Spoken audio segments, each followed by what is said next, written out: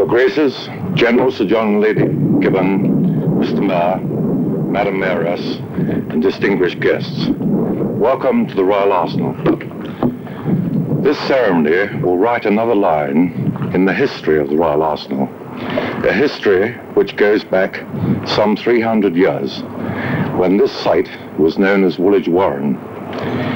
It was purchased by the Crown in 1671 for use as an ordnance storage depot and was expanded to a munitions factory in 1696 when the Royal Laboratory was constructed for the purpose of manufacturing ammunition, fuses and gunpowder. The central parts of the Royal Laboratory, which we have preserved, are the earliest surviving buildings in the Arsenal today. There is much nostalgia about the Arsenal. There are over 3,000 people working here today, many of whom have worked here all their lives. Indeed, there may possibly be some here who were born here. The decision to close the Royal Ordnance Factory in March 1967 was a blow, not only to the employees, but also to the town itself, which after all did grow from the Arsenal.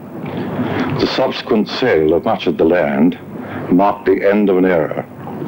Fortunately, the architectural merit and historic value of some of the buildings contained in this, the western part, were recognized as worthy of preservation. And so it came about that this small part of the original hundreds of acres was retained for the Ministry of Defence. Most of the less desirable buildings have been removed, and modern ones have taken their place. Every effort is being made, and will continue to be made, to create an environment which will provide the facilities required to meet modern needs whilst retaining the links with the past. The Woolwich Master Plan for rebuilding the site made provision for the statue of the Duke of Wellington to be resited within the inner security fence, and this, as you see, has been finally accomplished.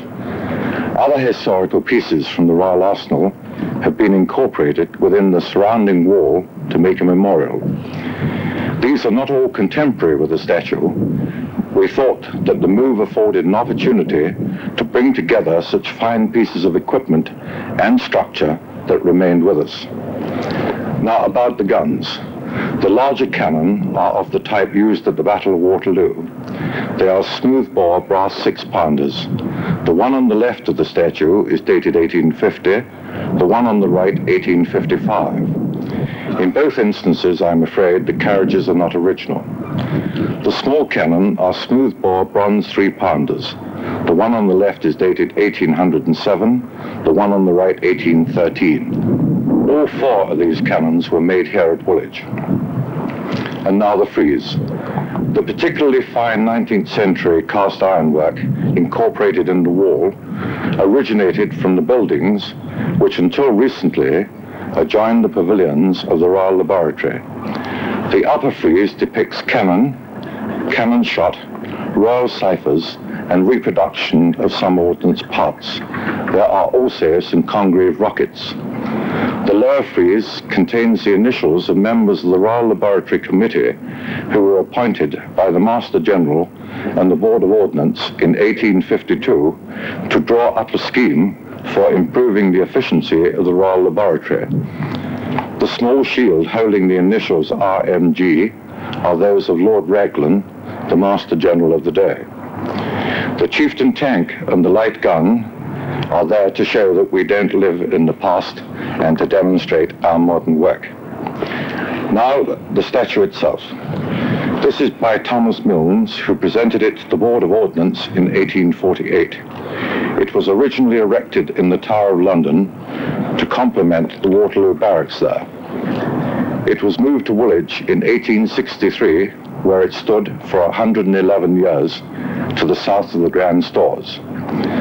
The statue records the great Duke of Wellington as Master General of the Ordnance, a post he held between 1818 and 1827.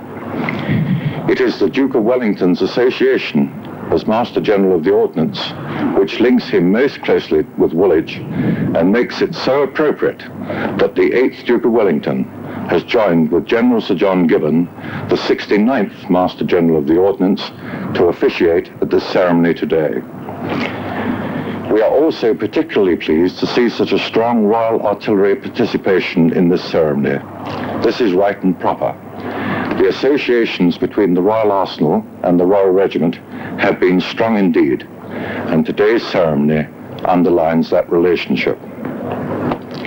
This occasion heralds the start of a new era in the history of the Royal Arsenal, marking as it does the final part of the modernization program carried out for us by the Property Services Agency of the Department of the Environment. It does provide us with the opportunity to shake off some of the sadness that has surrounded the Arsenal since the Royal Ordnance Factory closed. Old Woolwich Arsenal has a glorious history. Thank heavens this has not been lost. The best of it remains, and dare I say, the quality part. Long may it continue.